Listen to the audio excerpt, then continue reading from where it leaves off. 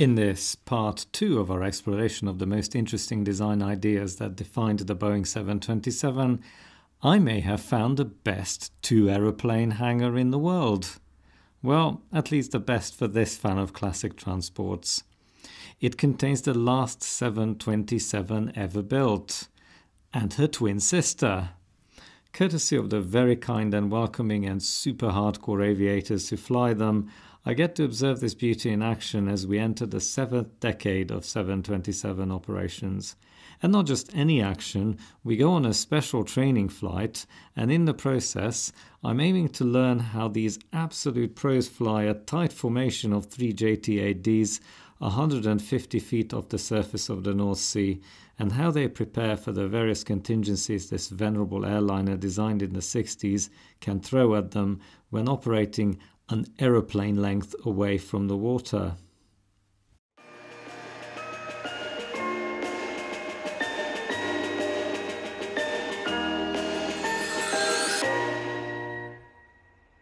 The year is 1984. The Space Shuttle Discovery has its maiden flight. Apple's first personal computer, the Macintosh, is launched, featuring all of 128 kilobytes of RAM. The games of the 23rd Olympiad are held in Los Angeles, boycotted in a tense Cold War atmosphere by the Soviet Union. Bruce Springsteen is at the top of the charts with Born in the USA. And, if I'm permitted the most tenuous segue of all time, this beauty is born in the USA in the same year, 1984. The last Boeing 727 ever built, the 1,832nd airframe to come off the line, the last of a batch of 15 200Fs built to fly freight for FedEx, bringing to an end 22 years of production in Renton. Nearly 4 decades of service and over 34,000 flight hours later, this last and probably best of the breed is still airworthy and in absolute mint condition, wearing the rather fetching livery of Oil Spill Response Ltd. Registered G-OSRA, it is operated along with its sister ship OSRB, another late ex-FedEx 200F airframe, by Northamptonshire-based 2XL Aviation. They have a very special role as a rapid, this is how the Mach .87-ish 727 comes into play, emergency response facility in case of oil spills at sea. The aircraft is equipped with 7 interconnected tanks that hold about 2 tons of oil dispersant liquid each. They feed a set of spraying nozzles mounted on a boom installed under the tail of the aircraft, protected by the tail skid. The boom is capable of a total spraying rate of about 1,200 litres per minute of the liquid, which, when it meets the oil on the sea surface, breaks it down into small droplets, which sink and are then ingested by microbes. The goal is to prevent the oil from washing ashore. For a sufficient density of the spray to reach the surface, the aircraft must fly about 150 feet above the water at around 150 knots indicated. We will see shortly how this is done in an airliner that lends itself surprisingly well for this mission it was never meant for. And this is the incredibly satisfying result on an actual oil spill, a nice, crisp swathe of cleared up ocean left behind by the 727. Of course, the liquid level in each tank has a significant weight and balance impact, so 2XL 727s are fitted with a dispersant quantity monitoring system. Each column of lights represents 1 tank, and the number of lights illuminated indicates the fluid volume, roughly 20% per light. This display unit is used for loading, and it has a duplicate on the flight engineer's panel, who also has a digital flow rate indicator. As shown on the panel, on today's flight, the aftmost 3 tanks are in use, with the other 4 empty. This will have us departing with the center of gravity at about 30% mean aerodynamic chord position. This still means we are well inside the aft limit, which is 37% at our current weight, partly because much of the equipment is near the front, such as this compressed air tank, and we also have a slab of ballast at about where the first cargo pallet used to sit in the FedEx days of this aeroplane. As the objectives of today's flight are crew currency and equipment testing, instead of a dispersant we have fresh water in the tanks, which Captain Ian Cameron and his crew will be spraying out over a target area in the North Sea. And the North Sea isn't far. We are at Southend Airport to the east of London. It's a bit of a grey winter morning, 1,200-foot cloud base and a few scattered showers, relatively light winds blowing straight down the Cat 1 ILS-equipped runway 23. With our ride pushed out onto a remote stand, a good opportunity presents itself here for a good look at Romeo Alpha. To the eye accustomed to earlier 7.2s, the most striking feature of this aeroplane is its mid-life upgraded propulsion system. Of the original JT8D17A trio of 0.96 ratio turbofans, only number 2 was retained and hush-kitted, with positions 1 and 3 being taken up by newer, larger fan diameter 1.74 bypass ratio, quieter, more efficient JT8D-200 series engines, perhaps best known for powering the McDonnell Douglas MD-80 family of aeroplanes. They are more powerful too, rated at approximately 21,000 pounds-force of standard day sea level static takeoff thrust, as opposed to the 16,000 pound rating of the original 17A model, giving this aeroplane a total uninstalled thrust of 58,000 pounds or so, if we assume that installation effects on the S-duct of the buried number 2 engine, I touched on this in part 1, shave a couple of £1,000 off this number, then we arrive at a figure equivalent in contemporary currency to the total thrust of a pair of CFM LEAP 1B27s, such as we might find under the wings of a 737 MAX 8. As we saw in part 1, the MAX 8 has roughly the same operating empty weight as the 727-200, and so, as it turns out, the same sea level standard day thrust too. Much lower fuel burn and greater maximum payload, of course. The heterogeneous propulsion system gives the already quite quirky 727 a couple more interesting features, such as the slightly different middle engine gauges on the instrument panel, as well as the fact that there are 3 throttle levers, but only 2 reverse thrust levers. Only the JT8D-200 series outboard engines have these rather cool-looking clamshell-type reversers, more on which later. Gulf Oscar Sierra Romeo Alpha, call sign Broadsword 27 today, is not only differentiated from most 727s by its upgraded outboard engines, but also by some modern avionics, such as traffic collision avoidance system, ADS-B, weather radar, whose returns are displayed on the screen behind the throttle quadrant, digital fuel gauges on the flight engineer's panel, and a flight management system, or FMS, with a control display unit similar to those on modern Boeings and to the MCDU familiar to Airbus pilots. And First Officer Matt Tones, joining Captain Ian Cameron at the pointy end of the aeroplane today, is just entering the flight plan into the FMS. Our aeroplane is probably among the last few dozens of civil aircraft ever built in the Western world with a flight engineer station. And today, the 2XL crew features Mr. Ted Morris in that role, looking after not just the normal systems of the aircraft, but also the dispersant system, making him quite a bit busier than the typical 727 flight engineer. Okay, not quite this busy, as I'm speeding this up a bit to give you a sense that this is no Dreamliner or A350 in terms of bringing various systems online. You can see the oil pressure rising there as Ted has just started engine number 3. With all 3 engines running now and flight control checks complete, we are taxiing for departure from Southend's runway 23 with a takeoff run available of 5,705 feet or 1,739 meters with a nicely inflated windsock. It is about now that it first strikes me how quiet it is up here. We are about 100 feet away from the exhausts of engines 1 and 3, and number 2 is further back still. Let me give you some weights at this point. The basic empty weight of the aircraft is about 44 tons, including the 5 of us on board. We are also joined by a task specialist from Oil Spill Response Ltd in the second jump seat, who will be conducting an assessment of the spraying performance of the aircraft.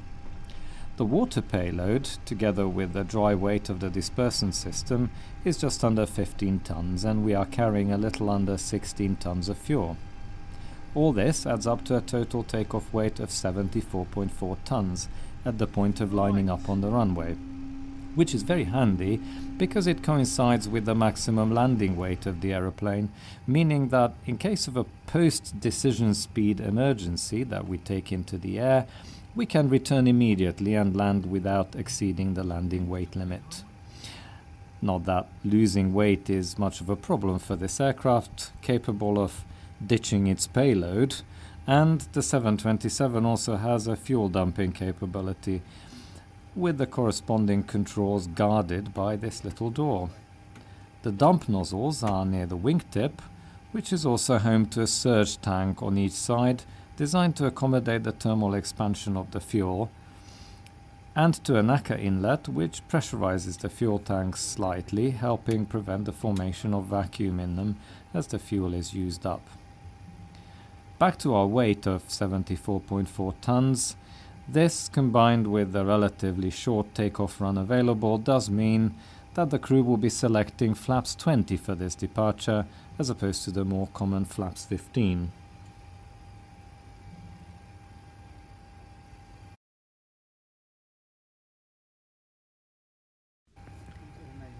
For this flaps 20 takeoff, the speeds bugged on Romeo Alpha's airspeed indicator are 129 knots decision speed, 129 knots rotation speed, and an in case of engine failure past V1 climb out speed V2 of 145 knots indicated.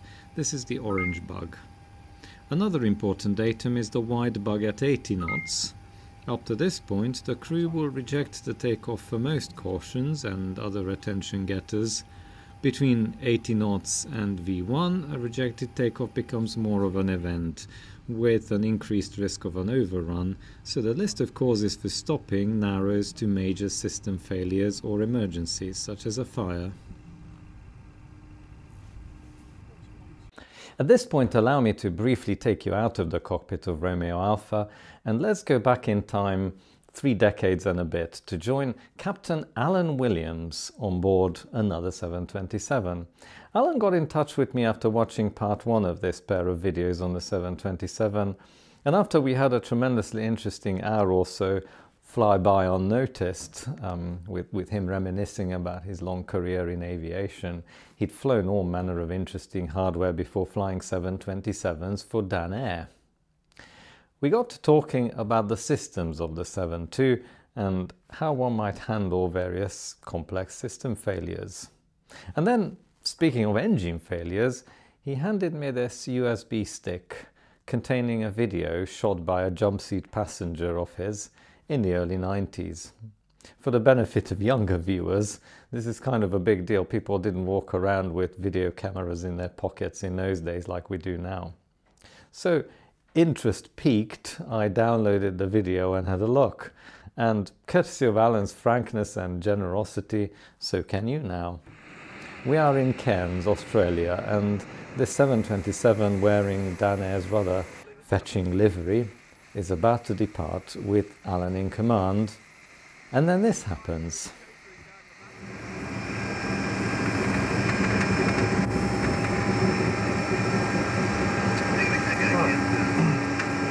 Happy then? Yep. So here we go. So I'm going to push that. See what happens. Are you ready? Yeah. So stand them up anyway.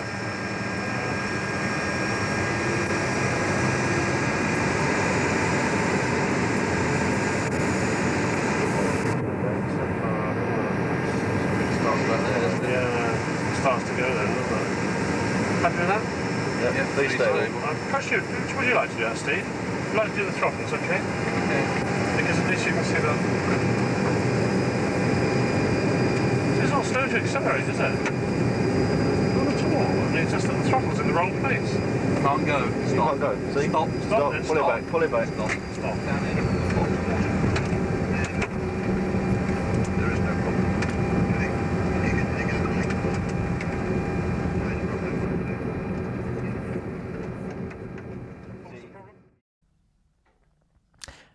As you will have gathered, Alan and his crew realized early in the ground roll, fortunately well under 80 knots, that engine number 2 was not spooling up as expected, due, as it later transpired, to a broken blade. Quite impressive to see the quick, calm reactions of the crew. And with that, back to Southend.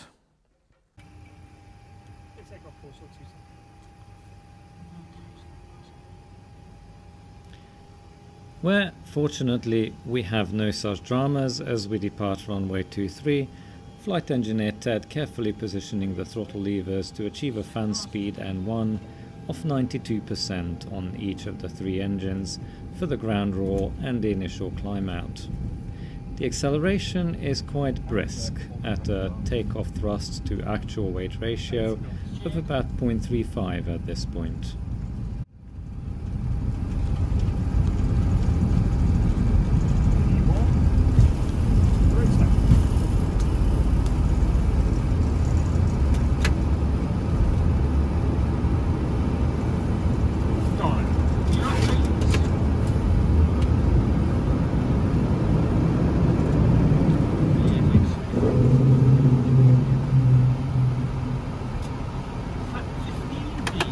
Captain Ian asks for flaps 15 first, then 5, 2 and clean shortly after, as we make our very low cruising altitude of 8,000 feet in a little over 5 minutes.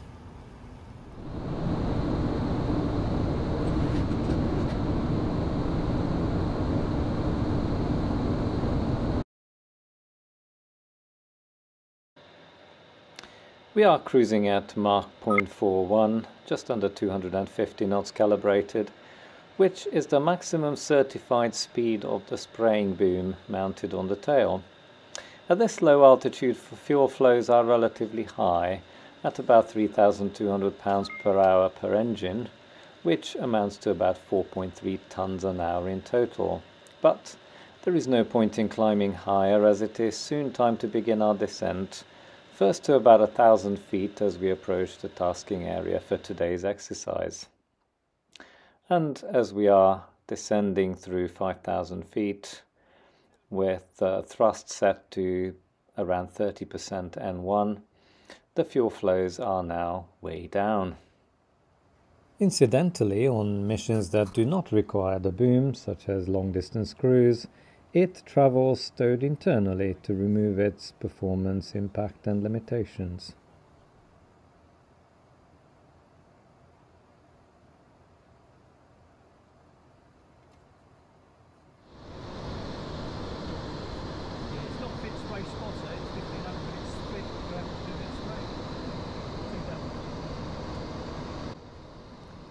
On a typical transport mission profile, we would have no business being down here, passing 1,000 feet above an offshore wind farm in an aircraft not configured for landing, and the ground proximity warning system would let us know of this. But on Romeo Alpha, due to its special low-level mission, the spray system was designed so that the GPWS audio warnings are muted when the spray system is turned on. This means that the crew are not distracted in this critical stage of flight. However, to ensure that they are fully aware of the configuration of the aircraft, the visual warning lights are still active as they prepare to begin the final stage of the descent into the task area at 1,000 feet per minute first, slowing to about 700 feet per minute halfway en route to 150 feet above the water, which is the target height for the first spraying pass we are about to begin.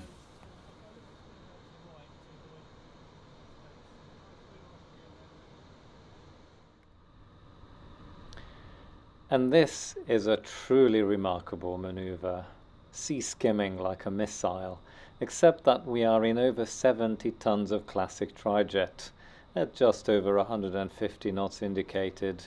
The high lift system in the normal takeoff configuration, engines at about 60% N1 fan speed at this point, and the dispersant spraying system is active. Crew resource management is everything in these conditions, and 2XL's flows are very polished here. Ian, in the left-hand seat, has the controls, with his eyes mostly outside, taking regular short glances at the vertical speed indicator, looking to keep it at 0, of course. Matt's job at this point is to set the thrust required to maintain a safe speed, more on which presently, while flight engineer Ted monitors the spraying system and, most importantly, also has eyes on the radio altimeter, periodically calling out our height above the water. For any deviations greater than 10 feet from an orange radio altimeter bug placed at 150 feet, Ian must acknowledge the call-out and confirm that he is making corrective control inputs. Ted is also keeping an eye on the engine instrumentation block and is looking out for any signs of a developing problem. So let us talk problems. In terms of a single engine failure, the critical engines are 1 and 3 by virtue of their greater thrust rating, but since they are very close to the center line, the resulting yawing moment would be minimal. This is an advantage of the 727 for this mission, compared to twins with underwing engines, which might have much more of a tendency to drop a wing and turn slightly into the dead engine. The more interesting cases are the double failures. Perhaps the more likely combination is 1 and 3 failing, because they are in the line of fire, so to speak, of one another's uncontained compressor or turbine failures. And this is the power critical event, as we would be left with the weaker center engine. The aircraft is, however, still capable of a positive rate of climb on engine number 2 alone, which is a nice bit of trivia to hang on to as we watch the waves rush by beneath us. From a systems point of view, the failure of 1 and 2 is a more interesting issue because the pumps of hydraulic system A are driven by engines 1 and 2. Presumably Boeing's thinking here was that this combination gave the best redundancy, as those two are not alongside each other like 1 and 3 are. And while the main flying controls run off both systems A and B, the flaps only run off system A. There is, however, an electrical alternate flap extension system which, once turned on, allows the pilots to extend the inboard and outboard devices with these two switches. And this is what Matt would be doing at this point if we had a double engine failure. So why are the flaps important? The single engine climb performance is better on a clean wing than in the spraying configuration, so the first order of business in case of an engine failure is to set maximum thrust on the remaining engine and clean up. In particular, going from the rather draggy spraying setting of flaps 15 to flaps 5 is quite urgent. But, of course, this can only be done once the safe speed for each flap stage is achieved. This is a function of the stall speed for each stage. We saw these in part 1. So a particular stage can only be retracted once the stall speed for the next stage is exceeded. The spraying pass is flown above the V-stall for flaps 5. So in case of an engine failure, this low drag stage is immediately available, with the change to flaps 2 and then clean becoming available as the aircraft slowly accelerates in its shallow single-engine climb. These flap retraction speeds are, of course, mass-dependent, and herewith lies an interesting challenge specific to 2XL's operations, namely that the mass of the aircraft will be changing significantly as the spraying progresses, potentially by over a ton a minute. The solution is a set of cards, one for each of a range of aircraft weights, which have these emergency flap retraction numbers pre-computed, and so the crew can just flick through these as the various spraying passes are completed, and the current card sits on the panel in front of Matt, who will be in charge of following the most climb rate efficient flap retraction schedule on an emergency climb out.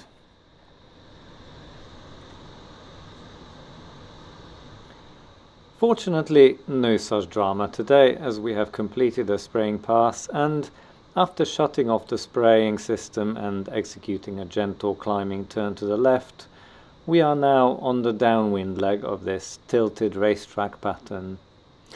And here is something very interesting. We now get to admire the work of Captain Cameron and his crew, because the fresh water they had just sprayed onto the surface during the upwind pass is still on the surface, due to it being less dense than the salty seawater, and it is a darker color, so even on a grey day like this it shows up quite clearly.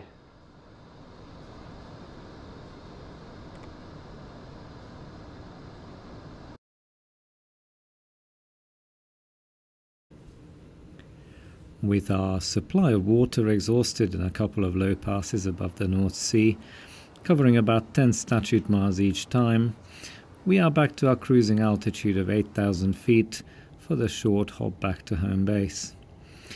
In the gaps between clusters of stratocumulus, the county of Essex and its river Crouch catching a few rays of the pale winter afternoon sunshine. I am still pinching myself, incredulous that I actually got to experience this, not only flying on one of my favorite classic jets, but also having the privilege to observe this team of aviators fly a challenging mission with complex contingencies and requiring some precise stick and rudder work, and somehow making it look easy in the process.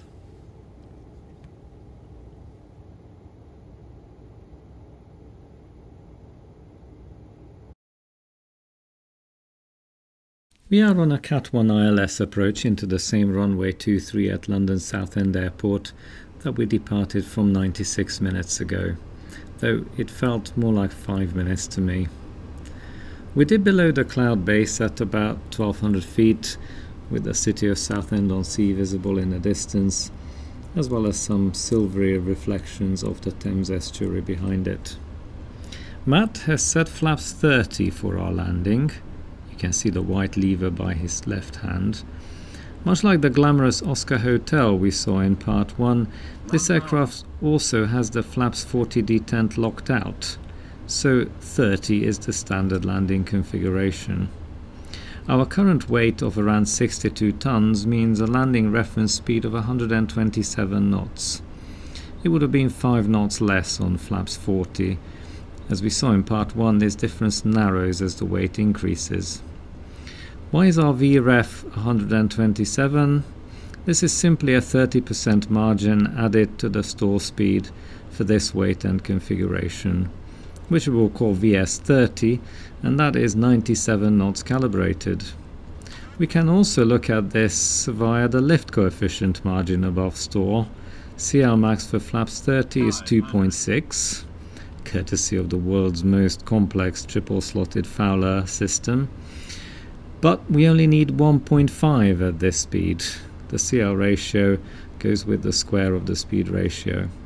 We can also quantify the stall margin on approach in this aircraft by observing that we are 4 stages of flap above stall. This is what that 1.3 speed ratio means in practice. 100,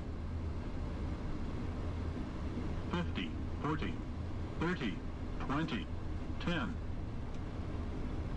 The moment we touch down, 2 amber lights above the engine 1 and 3 instrument column are illuminated, indicating that Ted has selected reverse thrust, deploying the clamshells on engines 1 and 3.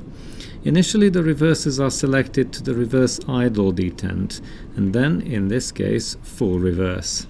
The reverse thrust is then slowly reduced, aiming to be at reverse idle by the time we slow to 70 knots.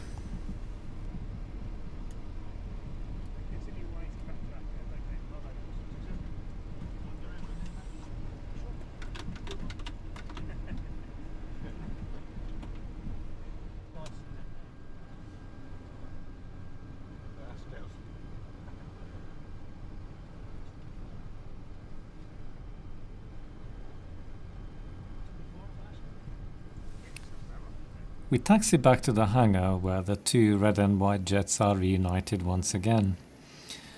40 years of service on the clock for both of them. Nearly 3 decades flying parcels for FedEx. Still going strong today, ready to be pressed into service at short notice should an oil spill occur anywhere around the globe.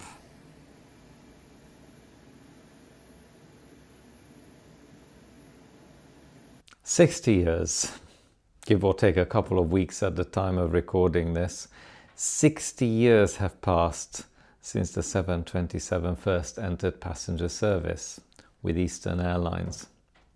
The type is on the verge of extinction now, and I feel extremely privileged to have been, courtesy of 2XL and Oil Spill Response Ltd, granted my long-held dream of flying on one.